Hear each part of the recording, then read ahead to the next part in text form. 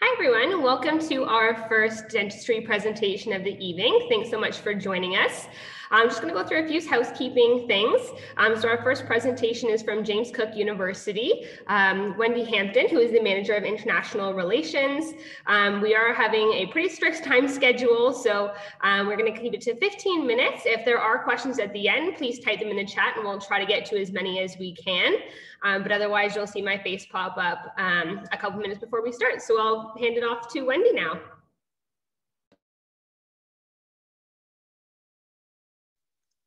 Thanks, Sarah.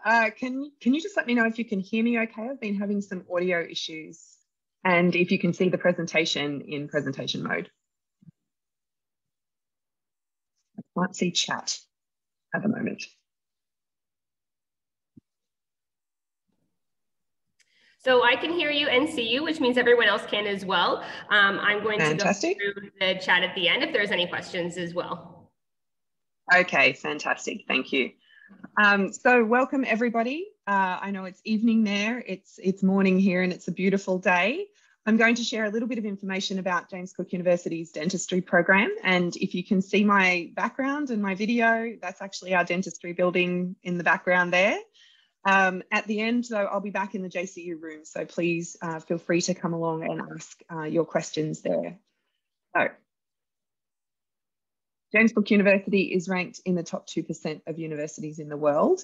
We are in the top 50 universities under 50 years old, and we can only continue to say that for another year because we turned 50 just in the past 12 months. So we're a young university. Our dentistry program and our dentistry building is state-of-the-art and very modern in terms of our teaching practices, and I'll go through some detail about the dentistry program specifically in a moment. But I wanted to give you a little bit of an overview about the university itself. So James Cook University is a comprehensive university. The dentistry program is taught at our Cairns campus, so located in the northern part of Australia. Probably a very different climate to where most of you are right now. So Cairns is a tropical climate. The big dark shadow you can see in the ocean in the map in front of you is the Great Barrier Reef. Cairns itself is a city of about 160,000 people. It's one of the two largest cities on the east coast in the northern part of Australia, along with Townsville, which is where our other campus is and where our medicine program is taught. And the Cairns campus is about 4,000 students. So in terms of a study space, it's a fantastic space for you to be able to concentrate on your studies. We have on-campus accommodation. We have a lot of dentistry students who live in that accommodation, and it's quite new as well, which is lovely. In terms of location related to other parts of Australia that you might have heard of, we are about a 2-hour flight to Brisbane, 2.5 to Sydney, and 3 to Melbourne. And then across to the west is quite a long distance. Location-wise, we are, our campuses are in spectacular spaces. So we're in about half an hour between the reef, the rainforest, and the outback from each of our campuses. But Cairns itself is very close to the reef and the rainforest. In fact, the campus is actually located in the rainforest. This is just an image of Cairns City. Some of you may have visited. It's a very popular destination for people to come and see the reef and the rainforest in particular when they come to Australia for the first time, and then often they'll come back to Cairns after that. The campus is located to the northern part of Cairns along the northern beaches, and it's about a 20-minute drive from the city centre. This is the campus here, and I wasn't kidding when I said that it's in the rainforest. You can see that beautiful forest surrounding the campus, and right down in the bottom right-hand corner, you can see the dentistry facilities, which, as I said, are very new, just over 10 years old. The blue dot where it says accommodation, I'm not imagining things. That's where the new accommodation is that I mentioned. There were about 300 rooms, self-contained and self-catering facilities. But it's so new that this image doesn't actually have the accommodation in it. So it's really, really beautiful. And the top floors even have views through to the reef. I didn't want to spend too long on that. I wanted to get straight into the dentistry specifics. So as I mentioned, the dentistry program is delivered at our Cairns campus. It's a 5-year BDS program. You do need to have English, chemistry and mathematics for entry as a minimum, and the scores that you would require depending on the province that you're in it's probably best to check with OzTREKK on specifics for that. It was established in 2009. So as I mentioned, very, very new facilities. And we had our first international graduates in 2016. We are very, very much focused on students having a highly practical experience in a really large range of practical locations. So while we have state-of-the-art facilities on campus in Cairns and also in Townsville, where you can undertake some practical experiences, you'll find that throughout the program, you undertake experiences in all kinds of different areas, which really increase your ability to think on your feet, to be able to work with different sizes of health facilities and also different levels of health facilities. So while you might be learning on state-of-the-art facilities, it's really good to know that should you find yourself in a location that doesn't have those, because of the high level of practical experience you have, you're able to draw on all of your experience to still provide excellent dental care no matter where you are. Our focus is on rural, remote and tropical health and also Aboriginal and Torres Strait Islander health and global health. And our tropical location really aligns well with those goals, I suppose, of our program. The way that we teach is quite integrated and, as I said, highly practical. So you are working very closely in the first few years in the simulation laboratories, and then you switch to the other side of the building where you're working directly with patients. And our aim is that, as I said, students have so much experience to draw on when they graduate that they're, able to work effectively as dentists anywhere. We have a little bit of a tagline that we refer to our programs, and I think it's beautiful and it speaks perfectly to the type of student that would work well with our program. So the adventure, skills and impact line is more than just a tagline for you. It's something to really consider in the way that we teach and the way that you will learn. These are some of the facilities, just a snapshot. You can also go onto YouTube and there's a 360 virtual tour of our dentistry facilities. Really quite beautiful place to study and learn. Here is a brief breakdown of the 5 years. So you can see that your hands-on experience grows as you progress through the program. So you do work in private practice and in our JCU facilities. And then we go, have more engagement with schools in the area and youth health. Then you go through to community and research and then higher level of clinical experience. We have options for students to undertake experiences overseas during their studies, if that's what they want to do. And it's certainly highly encouraged to do that. Normally, I obviously should, have a caveat around that. At the moment, there are some limitations on students' ability to be able to travel freely. But usually this is very much an embedded part of our program and really in locations where you would be delivering high levels of healthcare and support to communities that are really seeking that kind of support. And that's, part of the meaningful social accountability component of our program.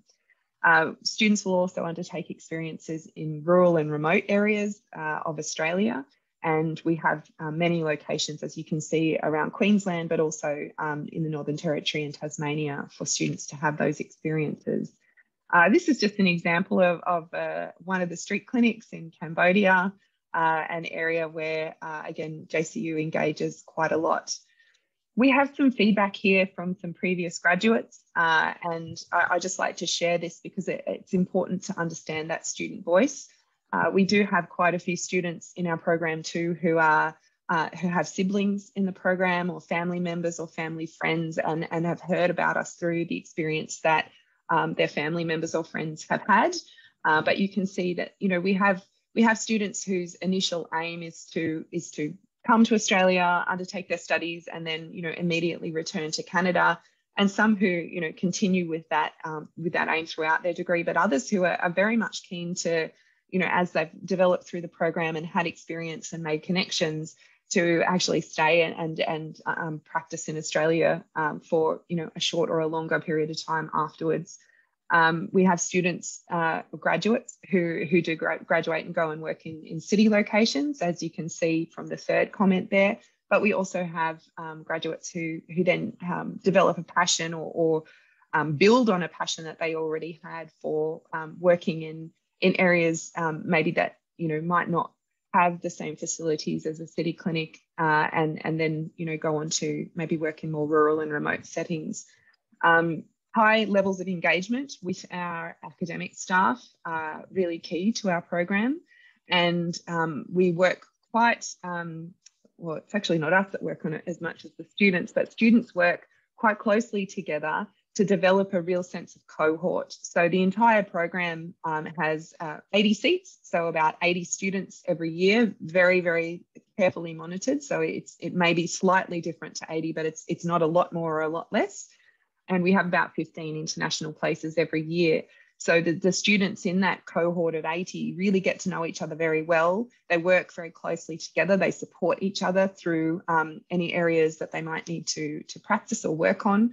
We also have a very strong dentistry student association who also help with things like bringing in professional development opportunities for students, and again, helping to build your relationships, not just in other students who are in the same grade level as you, but throughout the depth of the program, so that even when you're in your first year, you'll be able to have connections and contacts with more experienced students. Here's just a few more images of students on placement and some of our placement locations. There are some pretty incredible experiences that you can have. The student in the bottom left is a Canadian student who did his placement in Weipa. If you want to Google Weipa, it's in the Gulf area of Queensland, so the northwest area. It is a more remote area, but he just had a fantastic experience. Weipa itself is a hub for healthcare in the Cape York area of Australia, and yeah, he had a life-changing experience doing that. So that's it from me in terms of the formal presentation. I know we're quite pushed for time, and I wanted to have a chance to see if there were any questions you wanted to respond to, Sarah. I haven't been monitoring the chat, but maybe you could throw to me if there's something I can help with. Yep, perfectly. We've got a couple minutes. So there are a few questions. Thanks so much, Wendy. So the first question regarding entry requirements: what percentage of English, how many chemistry courses, and which math would be preferable? Okay, that's really specific and really best discussed with your individual, probably with OzTREKK, honestly, because it depends on the area that you're coming from. And we have some students who are doing IB, we have some students who are doing the Ontario system and other systems. So rather than answering specifics here, it's best to speak to the experienced counsellors at OzTREKK. Yep, absolutely. If there are any questions, we do have a couple of minutes, so feel free to pop them in the chat and I will read them out. But otherwise, like Wendy said, if you do have any specific questions or any that come up after this presentation, feel free to head back to Career Echo. You can go in the JCU chat room as well as the OzTREKK chat room and chat with some of our admissions officers as well for specific requirements like that. Okay, one more question came in actually. Does IB give anyone a competitive advantage on getting accepted versus the regular OSSD? No. And it's important to understand that with dentistry and our medicine program, while the score is important, it's only one of the elements that is looked at in terms of your eligibility for the program. So I really encourage you to look at the application forms that are still there. We don't have our 2022 application forms online yet, but the 2021 forms are there. And look at the types of questions that you're asked for in the dentistry application. So the scores are important, and certainly, you know, the higher the better in terms of your academic scores.